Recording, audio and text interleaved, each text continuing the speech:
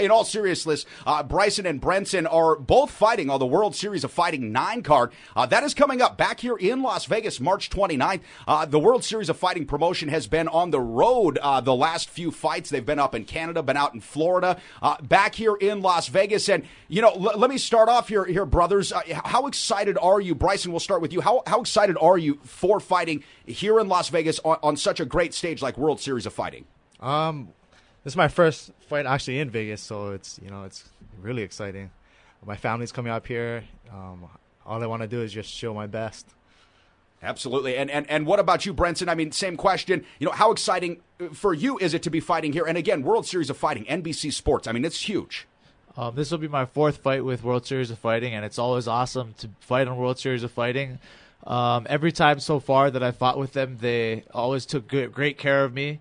They just want you to go out there and put out an exciting fight. They don't really care about the outcome. They just want an exciting fight, and that's what we came here to do. It's also exciting to be on the same card as my brother because usually when one of us is training, the other one's getting ready, the other one's fighting. So it's better to fight the same night and then have some vacation off together. Is this the first time you guys have fought on the same card? Yes. Yes. Has that done a little something different towards training, that you guys being prepared at the same time? Oh yeah, it's awesome to be preparing at the same time, being on the same schedule, and then having the vacation at the same time. So it's actually got to be a really exciting time for Extreme Couture right now because there's quite a few guys on this card, and you're all preparing together.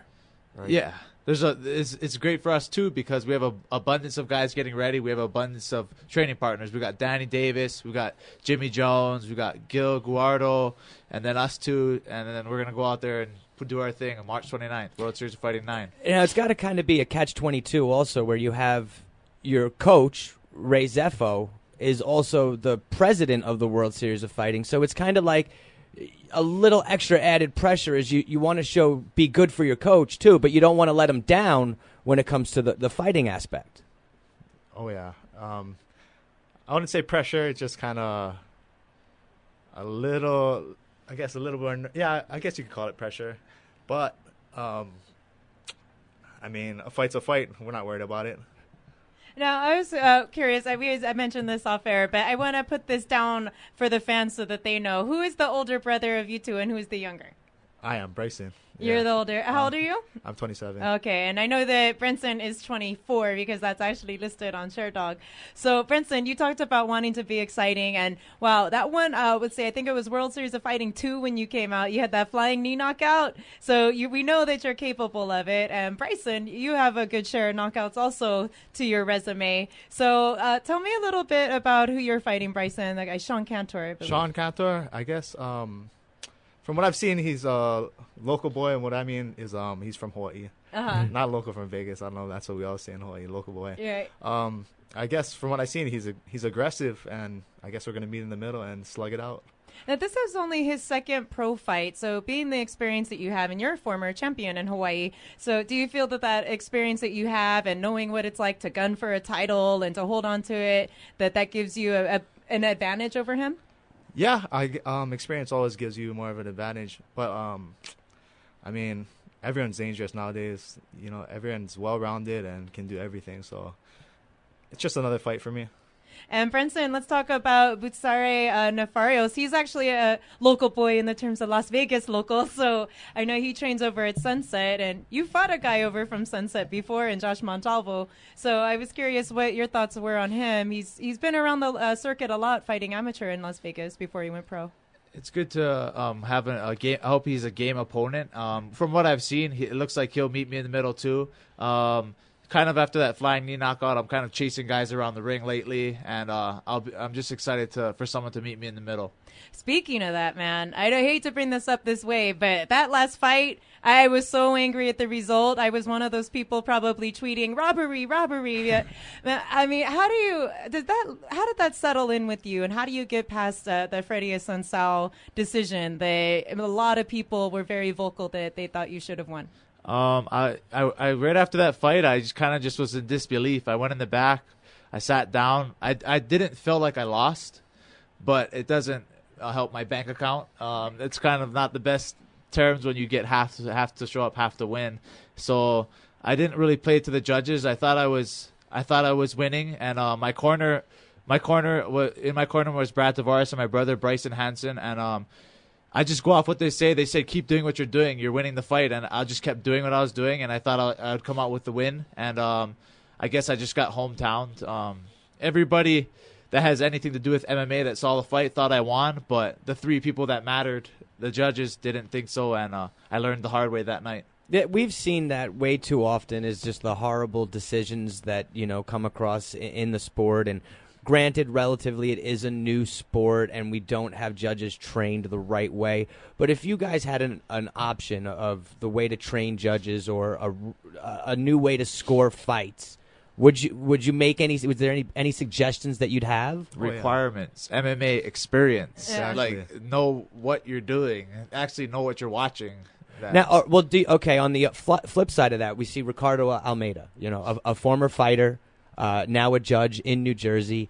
But we're also seeing, do you think there's a possibility of like favoritism? And not saying towards fighters, but towards a certain style. Say you have a guy who's strong at jiu-jitsu. Do you think he would, he's going to lean towards the grappler in the fight? I think, being a fighter, you watch so much fights that you kind of get the experience of being a judge. And then I don't think you should be able to, I guess, lean towards one style because, you should have the experience enough to know what an MMA fight is supposed to be and how it's supposed to be judged. Good call. Now, how did the two of you get involved? I mean, in the sport. I mean, it's not very often. We have a few brothers in the sport. The Diazes, the Lozans, the Millers, the Shamrocks. What got you two into the game? When I was about 14, our cousin, he fought in UFC, Brandon Wolf. He has a team. We have a team back home, and he was always our kind of our big brother figure. We always looked up to him, and then we just went to the gym with him one day, and that's history. We've been doing it ever since. That was it? Yeah, that's how it started, and this is where we are today. This is kind of the dream for me, Bryson, Hansen. There's some young boys coming up too in our team back home, and Brad Tavares. We were all on the same team, and it was kind of like we were supposed to move here to chase this. What was it that brought you here? I mean, what was it? Brad, was he here first? Did you guys come together? How did it come about? It was actually always the plan, but Brad got that break on Ultimate Fighter, and things kind of just went into hyperdrive, and that's where we are. Here we are today. Now, Bryson, you actually were part of the cast on the Ultimate Fighter season 14. You fought Marcus Brimage. Uh-huh. What was that experience like for you? Good. I kind of went in there thinking I was fighting at 35, but kind of turned out to be 45 for some reason. I don't know what happened there. It kind of got mixed up, but it was fun. I didn't win, but it was definitely a good experience. Tell them how you made the cut to 135. Then they told you you're fighting 145 before you stepped on the scale. Yeah. So I drank as much Pedialyte as I could, Great. ate a little bit, and then I got up to like 140. Wow. Oh, that's awesome. Now, Yeah, it was a big mess up. Wow, man, that's incredible. Yeah. Who would have known, unless you guys told us, but that's a great story to know. Wow. Hey, Those are horrible circumstances. Yeah, That's seriously. ridiculous right there. I mean, wait, you have a guy, you're cutting weight, you cut down 10 pounds, and then, I mean, what was They're this, like, when you got there? we or? had you on for 45, and he's like, Wow. But tell me, Bryson, also about, I think your last fight was about a year ago. And I was just curious if there was some type of injury situation, or did you just have problems finding a fight as to why you fought that? Finding a fight, just I guess being busy or too busy on like everything else in my life. But now, I put in my 4 months of training right now, so it's been a long time coming. Wow, that's pretty good count. Speaking of busy, I Way mean, too you guys, you haven't been fighting too long, and like you mentioned, Brenson, your bank account didn't like the fact that you didn't win that fight, even though you rightfully should have when you're getting paid to win. Do you guys have other jobs? Do you work besides train? not currently. I don't.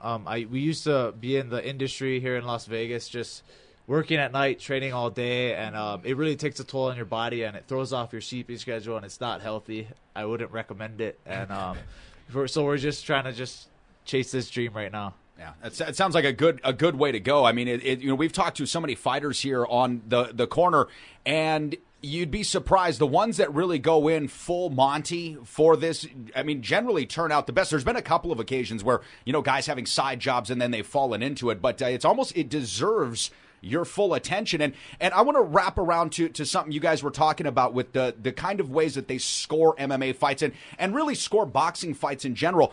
Do you guys think that it's about time, with technology the way that it is, to make judges accountable for the scores they put during the fights while you're fighting? And the way that I mean this is that while you're fighting, say at the end of round one, you get to look over to the side and see Judge A has you scored 29-28. Judge B has it 28-27. And you can see as it goes on where you're being scored, because I think this is, it's interesting that this is the only sport now, in modern professional sports that doesn't let you know who's winning or losing before the subjective end of the fight happens, unless you end somebody.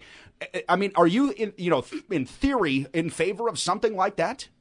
That's a really good idea. I never thought of it like that. That'd be cool if they had the judges' pictures and the jumbotron and the score they put for each round underneath it, so everyone holds them accountable and they know what they look like. Right now, they know what they look like. The judges are kind of like phantoms. You just see the judges' scorecards. You don't really know who That's the judges right. are. Yeah, and I mean, I think in boxing, I'm watching some boxing last night on NBC Sports, just, catching a couple of fights. And, and I'm thinking to myself, it's one of these days, 2014, where all the technology in the world is available for, for fight analysis, punch metrics. Why don't we just show what the judges are scoring this fight as it goes on? So you give somebody, they're, in a later round, maybe they think, I can take this round off because my corners told me I won, 5 of the last 6 rounds, so I need to save myself here. Well, in a matter of fact, you were losing all those rounds. You had no idea of knowing, and I think it might do something as well to kind of, like you said, bring the judges from the shadows and bring them to the forefront. We get to see the officials in every other game. They're right out there, and it's not the referee, the doctor basically in the ring, but the guys that are giving you your score. I would just love to see that. I think you're bringing up a really good point, and not only that is the fact of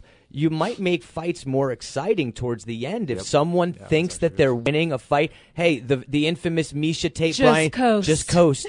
Just coast, you got it. I mean, that might not be a factor in the future. That would be really interesting if they did display judges' scorecards in between rounds and let fighters know, not just fans, not just let the fans know who the judges are behind these calls, but let the fighters know. Yeah, absolutely. If we can see it at home, why shouldn't the actual combatants be able to know where they stand? So, again, you're like, wow, I'm 3 rounds behind. I better go out there and ratchet it up. So, I don't know. Just a little food for thought. If the Nevada State Athletic Commission, UFC's listening, do what you want with it. It's just a suggestion. All right, we're going to step away, take a break here on the MMA Fight Corner. When we